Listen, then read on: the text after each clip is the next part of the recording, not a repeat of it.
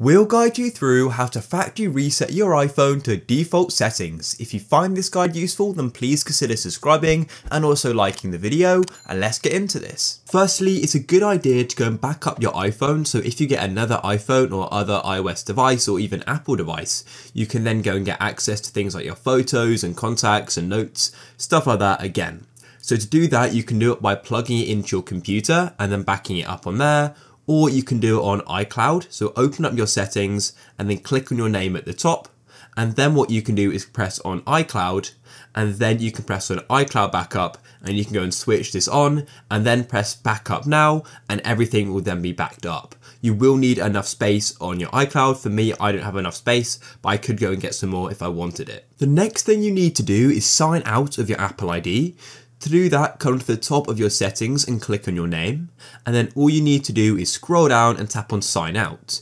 If your sign out says not available due to restrictions, this is likely because you've got screen time enabled, so just come out of your Apple ID there, press on screen time and make sure you go to the bottom and press turn off.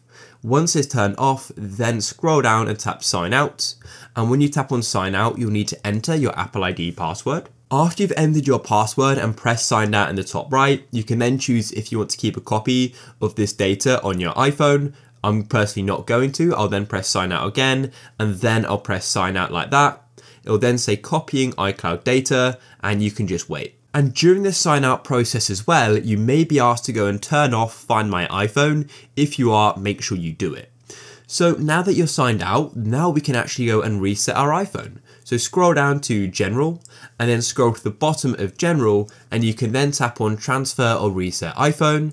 Once you've clicked there, then what you can do is tap on Erase All Content and Settings, just like this. And then as you can see, it says Erase this iPhone. You can then press Continue, and you'll need to go and enter the passcode. After you've entered your device's passcode, you'll then go and get a little pop-up saying Erase this iPhone. And when you click that, that is the final button you'll press. And then the erasing process will then begin. So make sure you are sure before you press that button.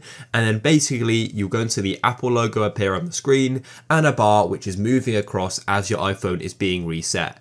And the time this takes will vary depending on how much stuff is on your iPhone.